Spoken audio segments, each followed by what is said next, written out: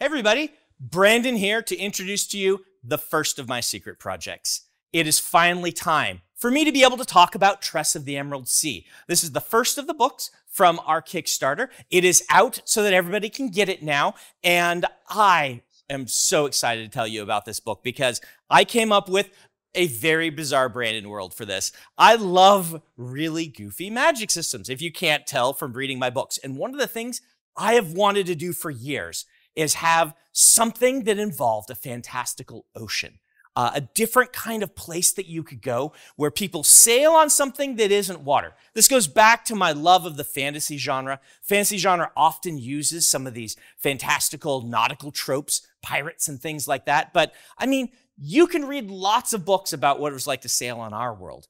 I want to give you a story about something different, something far off, a fantastical world. And in this world, people sail on seas of spores. I didn't want it to be water. I wanted it to be something different. Fortunately, when I was young, I was taught about something called fluidization, where you can take something like sand and make it act a little bit like a liquid.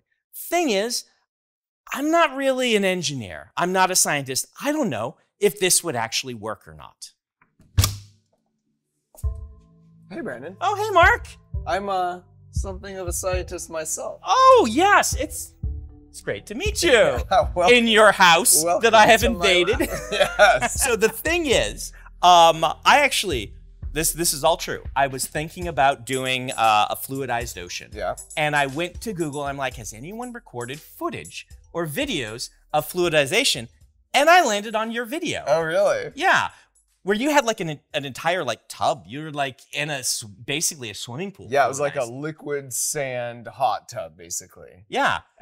Mind-bending stuff, right? Well, it's weird. I didn't know. Like, I was like, would this work on the large scale? I'd seen it before, like pictures of it or like GIFs on the internet of just like little boxes that are fluidized. I'm like, can I really fluidize an ocean? Yeah. And I watched your video. I actually had it bookmarked. Oh, and really? I would go through it and I would watch it and be like, all right, what does it look like? Because I wanted to fluidize an entire ocean.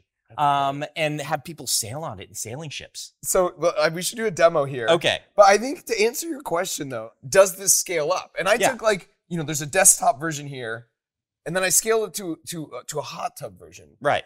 And the physics are pretty simple. Like, so it absolutely would scale. And the key is like, as long as the boat is less dense than the combination of the sand and the air, then it's going to float. It's just density. Now, I've heard that you can sometimes like aerate water to the point that people will just sink in it. That's right. In fact, that's why on like diving competitions, when they're diving from really high, they will have bubbles in the water so that when you land, it's essentially softer. Okay. It's less dense. Like that actually works. I thought that was kind of like an old wives' tale. Totally works. Yeah. Which is why you kind of see it sometimes. And in fact, sometimes like even in the Bermuda Triangle, part of why some ships sink in the Bermuda Triangle is because sometimes you do have these effects where air is coming up.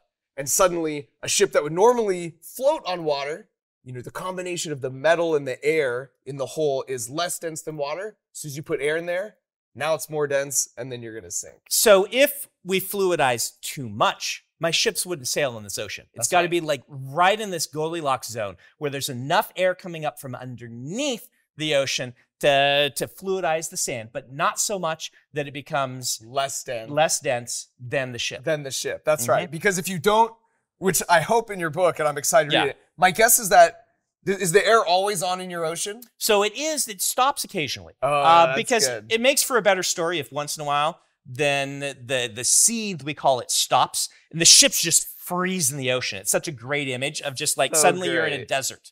Okay, so even here you see, apparently we buried some tennis balls. They're just popping up. So yeah, when it's fluidized like this, isn't it just it's so weird. It is surreal how that feels. Like when you really get down into it, it really feels like you're just in a liquid.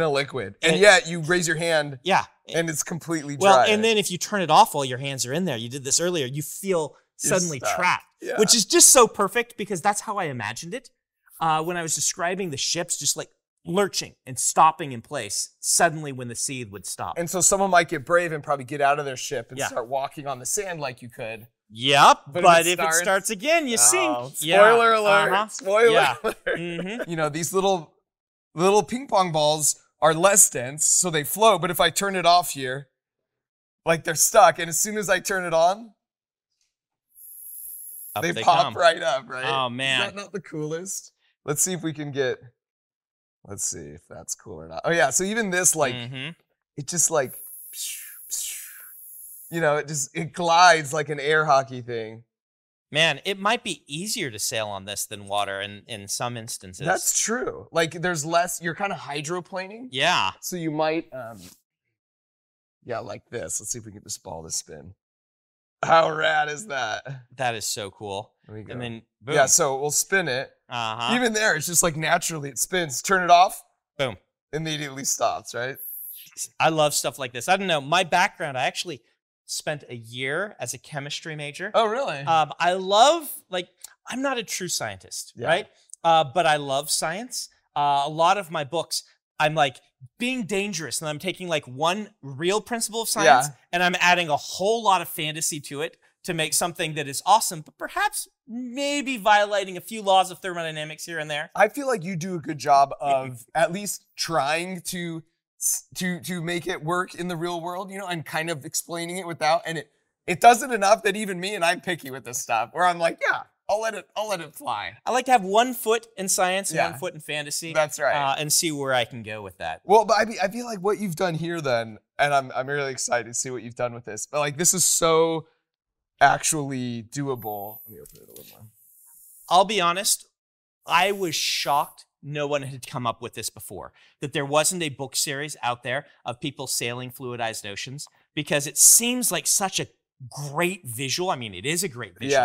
It works so well in the story. In the story, actually, the things they're sailing on are also dangerous. You don't want to breathe them in. They have to keep stuff on their ships that kill the spores if they get up too high, because if you breathe them in, it can be really dangerous. But then it lets me do all these things, like you can have ships, they will shoot, instead of just cannonballs, they're cannonballs that are like a little bit of artillery that explode into water, because if you get water on the spores grow. Just like, that's cool. And so you get these really great scenes, these ships sailing on this green ocean where a cannonball will hit and explode, and like vines will curl up like the arms of Cthulhu himself and like start enwrapping the ships, and then try to freeze each other that way with vines and stuff. It's spores. What's the spores? Is that the actual like thing? Yeah, the stuff you're sailing on, their spores. So I imagine them as like their encapsulated power and energy. That if you can add a little bit of a catalyst to, which is water, in this case, they will explosively grow, just like gremlins. Just like gremlins. Right? Yeah. They draw their actual energy from some fantastical things that are very finicky in my world, that we can get fiddly on, that I won't get into this, but then they just grow as if out of nothing into these giant vines that'll wrap and grab whatever they can touch. So if you breathe those in, it's not good. It's game over. Yeah, your sinuses will be full of spores that are growing into vines trying to find their way out your eyes. You don't want that to happen. I feel like you don't want that to happen. Let's do an experiment here. Where bury these ping pong balls. Okay. I'm going to bury the ping pong balls. I've got these. This is, here, hold this. Okay. Ooh, is that tungsten? It is tungsten. Hey, well done. My ring is tungsten. Oh, is it? Yeah, that's how this. So we could set these on the surface. Okay. And now, what do you think will happen, dear audience at home, and you, Brandon? If we turn on the air, what do you think will happen? Well, I think as demonstrated before, the ping pong balls are going to come up. And then what about these? I think those are probably going to sink unless one of those is hiding as something that is not terribly dense. Wow, this guy knows his stuff. Like I can't pull anything off on you. All right, let's see what happens. Yeah. I think it's all going to be more dense than the combination. Even there's that aluminum? It is. Yeah, but so even the aluminum's probably going to go down. Yeah. Yeah. Here we go. Yep, the aluminum's slower than the others. That's right. Yeah. But then it popped away. Yeah, isn't this just such a cool feeling? I wish everyone could experience this real time. And then being in the sand, like the actual hot tub. Yeah. Having it on your body was also incredibly wild. Man, my job is to dream all this stuff. Your job is to build it. Yeah, I know. That's pretty cool. Yeah.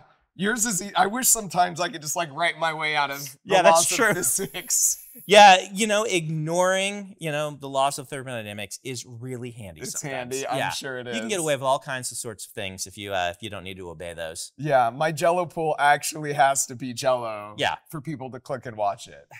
So you just can write your way around that. Oh, this is the one I want to try. Maybe if we can get this to spin like a boat. Yeah. Kinda, yeah. In the other video, roll the clip from the other one I had originally where you had like a little plastic boat and it just slides back and forth, which would be like in your book, right? With the ships. Yep. Are they actual like ships? Yeah, they've got masts. They sail with wind in the sails and things like that.